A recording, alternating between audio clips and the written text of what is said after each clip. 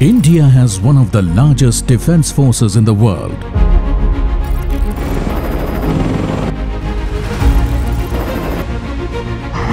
When we think of our defense forces, it instantly conjures up an image reflecting power, performance and stealth.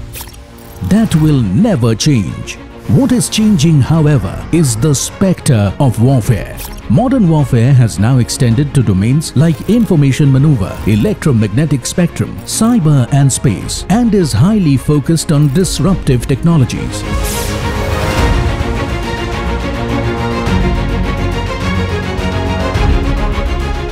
In this context, it is imperative for our defense forces to leverage network centricity and digitization to enhance winnability in combat and to build strategic deterrence. Now is the time to carve out a vision of this digitally supreme defense, which will be the top defense force of the world on the back of passion, patriotism and self-reliant digital for defense ecosystem. Right now, the canvas of defense digitization is blank. The first stroke should be to modernize and build highly competent defense networks which are converged, scalable, agile and highly secure. To use these networks as an ammunition, we need to achieve a state of jointness and synergy between the Tri-Forces networks to enable seamless information sharing, fusion of intelligence, and net centricity in operations. While competent and joint networks will have strategic synergies, this vision of a technology-centric defense needs to pervade defense tactics. Here comes the importance of modern tactile communications like software-defined radios, mobile integrated network terminal or MINT, and network-in-a-box solutions.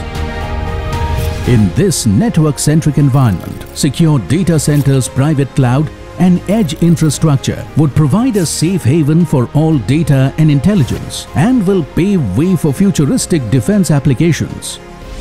This new vision will weaponize defense networks and use them beyond just communication. This is the new way of looking at defense networks. Network as a security, network as a deterrent, network as a force multiplier. Advanced defense networks, viewed as a strategic asset that not only establishes communication but also deters intrusion and compounds combat strength, will take us to the frontier of supremacy by enabling critical defense use cases. Let's see how. Making defense borders and bases intrusion-proof with secure high-capacity networks, a long-range sensor and surveillance setup, avant-garde technologies like robotic fencing, and through futuristic command and control, infiltration and terrorist attacks can be effectively dismantled. Enhancing mission effectiveness and winnability with the added power of networks and technology.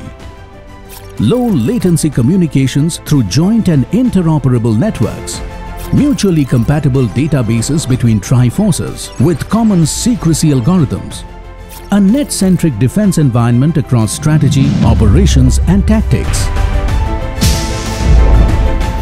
Next generation of ISR through self-healing, multi-domain sensors, stealth and orbit-optimized UAVs, artificial intelligence and machine learning enabled decision support systems, high-bandwidth short-range communications and agile C2. And finally, a tech-intensive battlefield management system leveraging IoBT and robotics, topped with a synergized cyber and electromagnetic environment for asymmetrical warfare. This is the new technology-first paradigm for mission effectiveness and winnability. Every vision starts with a decision. To realize this vision of a digitally supreme defense, we need to start with defense network augmentation in mission mode and chart a course of systematic incubation of digital technologies. We need to think that the future is now.